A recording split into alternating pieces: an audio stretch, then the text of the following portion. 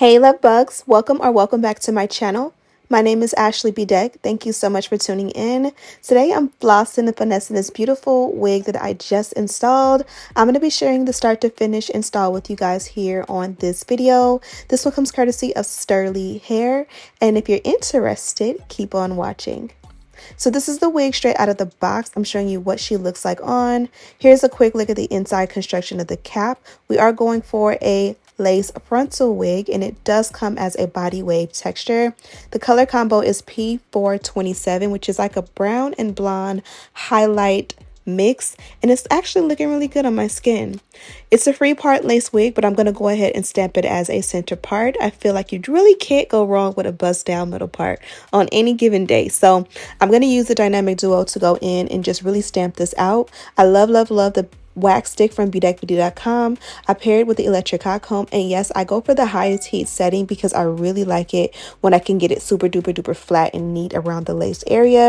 And as you guys can see, I take my time. I'm doing multiple heat passes. Feel free to use a heat protectant to protect your tresses.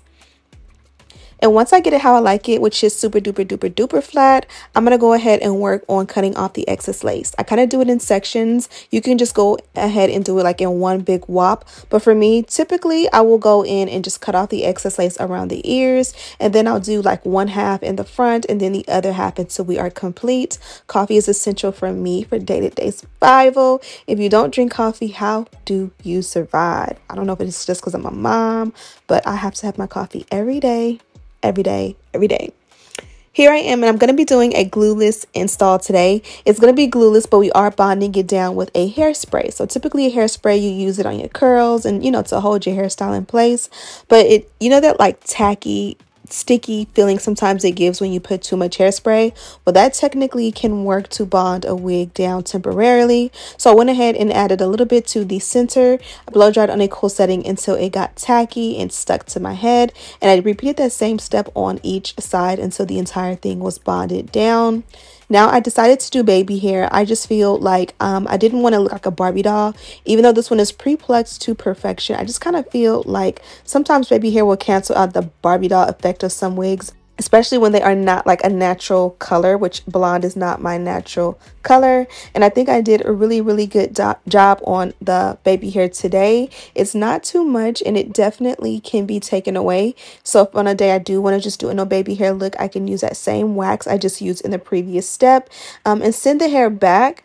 And use a hot comb to go ahead and mold it into the rest of the hair, and it'll look like there's still no baby hair. And then I can just pull it out when I'm ready. So it's still versatile even if you do cut the baby hair. And I am using the edge control also from Bedeck.com, and I just apply it at the base of the lace of the baby hair, and then I just use an edge brush to kind of swoop it until I get what I like. Now I'm going to go ahead and tint everything to make it just look perfect and bring it home. Here I'm using a cream foundation, which I don't think I've ever used a cream foundation on my face. I'm not quite sure if I have, but it does work really well as a lace tint in the parting.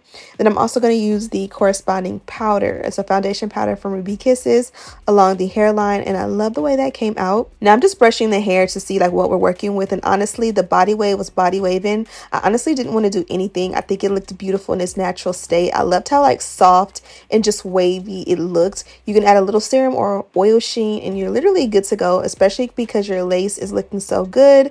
But for the sake of the video, it wouldn't be a tutorial if I didn't do something to the end. So I did pull out my handy dandy wand curler. This one is from Target and it's affordable. It's under $40, it's under $30. I think it's in the $20 range. I'll find it on the internet and put it in the description box for you guys. Well, I'm just saying the internet. I'll find it and I'll link it tastefully, respectfully. It'd be a good link directly to Target for you guys, or you can find it on Amazon as well.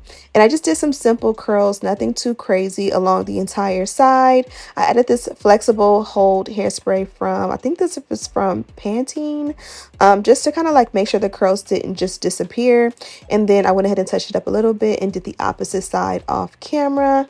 Now we're done with both sides, and I'm just going to comb these out with a shower comb. And you guys can see this one holds a curl like a dream. My curls were not perfect when I did them, and they still came out super super flawless, absolutely gorgeous, and it would be even amazing if you cut layers into it, but I did not on this particular day.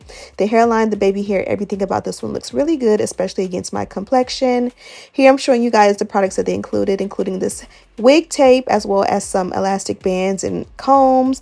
They gave me wig caps, they gave me lashes, and this is the look. I hope you guys enjoyed this one. If I did not mention, she's 24 inches in length, 180% density, and yeah. Thank you guys so much for watching. Don't forget to subscribe, like this video, and share with your friends. And as always, I'll see you in the next one. Smooches!